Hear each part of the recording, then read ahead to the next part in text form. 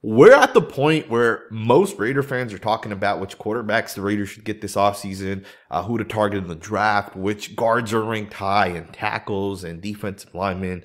We're at the point where everybody's kind of shifted their focus away from the 2023 NFL season. But the season's not over. The Raiders literally have one game left against the Denver Broncos, and I think this game's going to be very, very, very interesting. Specifically because not only are we going to play Jarrett Stidham, a quarterback that a lot of us actually wanted the Raiders to bring back, but because of the fact that the Raiders aren't going to rest their players, right? Max Crosby's come out and said he plans to play. And I think a couple other guys have stated the same. Some guys may be out, right? Josh Jacobs probably won't play this game. Colton Miller will probably play because I believe Thayer Munford is going to be out as well. Although it's not official yet as of this recording, it's an interesting game that's kind of coming up. There's also the entire seeding aspect of it, which you can't really ignore if you guys think about it. The Raiders can win this game, and we can get as low as the 16th pick by winning this game, or if we lose, we can get as high as the 8th pick. So you can basically go from the 8th pick or the 16th pick, depending on what happens in this game. I think the Raiders will, they'll probably get somewhere between the 10th and 13th pick. It's not going to really make that big of a difference if the Raiders win or lose this game.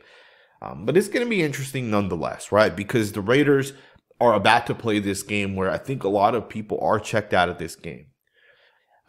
And when I say that, I'm talking specifically about like fans and the people that are interested in watching Raiders football, because from speaking to some of the guys, they are not checked out, right? There's still this entire who's the Raiders coach as we go into next season conversation, and a win against the Broncos is going to go a long way, right? A win against the Denver Broncos for the Raiders is going to allow them to at least say, hey, in Antonio Pierce's first season as an NFL coach, the guy ended up taking a team that wasn't that good, and they ultimately finished the season at 8-9. They were one game outside of the playoffs, and they were competing up until week 17 of the season, the 16th game of the season. So, the Raiders were close to making the playoffs in Antonio Pierce's first season. They didn't make it, but a win does benefit Antonio Pierce. And, the Raiders locker room has been very, very heavily talking about Antonio Pierce being the coach. Max Crosby has talked about it.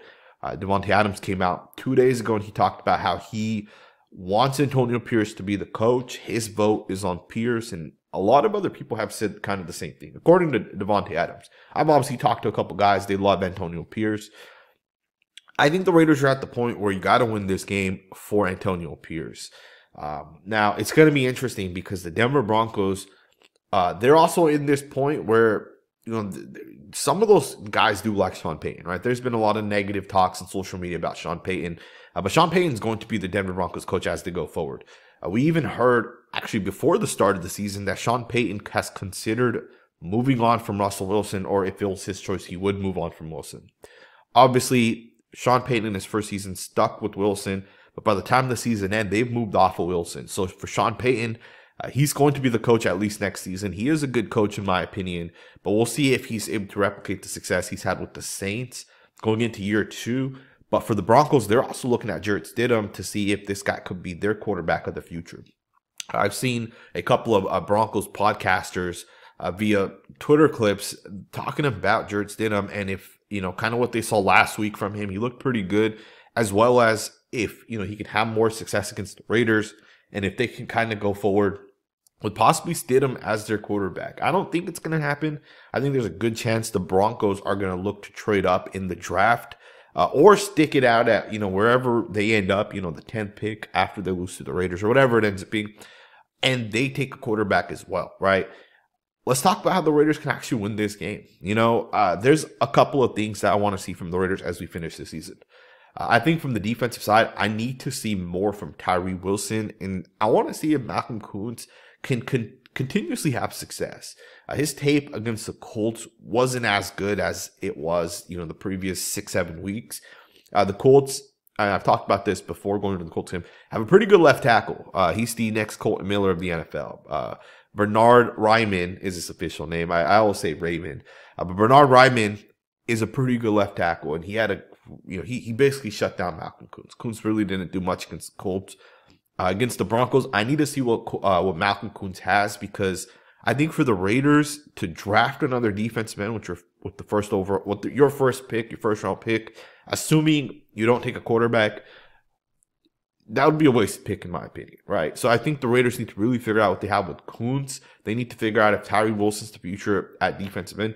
I wouldn't even mind, having Malcolm Koonce take 100% of the snaps at defensive end and Tyree Wilson take 100% of the snaps at defensive tackle, right? I would not mind that. Or just don't have Max Crosby play and start the 2 defensive ends and let them play 100% of the snaps, because we need to see what these guys will have going into next season.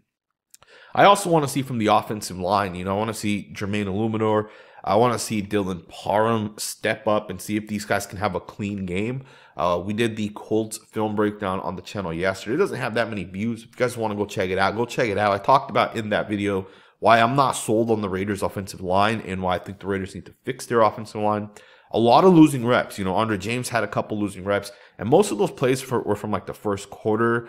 I looked at some from the second and third quarters towards the end of the video. We also looked at other offensive lines like the Eagles, the Seahawks, the Chiefs, and I kind of broke down what I see from those lines compared to the Raiders. So that was in my video yesterday. Go check that out. But I want to see Jermaine Illuminor have a clean game. I want to see Dylan Parham specifically, right? Because I don't know if Jermaine Illuminor is going to be the future, right? We'll find that out during the draft process and free agency. But I want to see what these guys have on the offensive line. Andre James and Jermaine Illuminor I believe both are free agents. So in this final game, they got to show up and show us that they can stick around. You can take it a step further and talk about Zamir White. Zamir White, it's interesting because in camp, Zamir White looked very, very impressive according to the reports. The guy was dominating some of these teams. He was having 50, 60-yard touchdown runs. Of course, that was camp. And when he came in during the preseason, the guy was terrible. And I don't remember if it was the second string offensive line that was playing for Zamir White. That may have been the case. Colton Miller may not have started. He did not look good in the preseason. I think most of us agreed at that point, we need to bring Josh Jacobs back as soon as possible. But that shifted a little bit. Zamir White in these last 2 or 3 games has looked very, very impressive. He had a game where he went over 140 yards against the Colts. I don't know statistically what he finished with, but he had one play specifically that sticks out to me that I watched on tape where he, in a one-on-one, it was him versus the linebacker. He was towards the left sideline. He should have juked this guy. Should have just made that guy miss, right?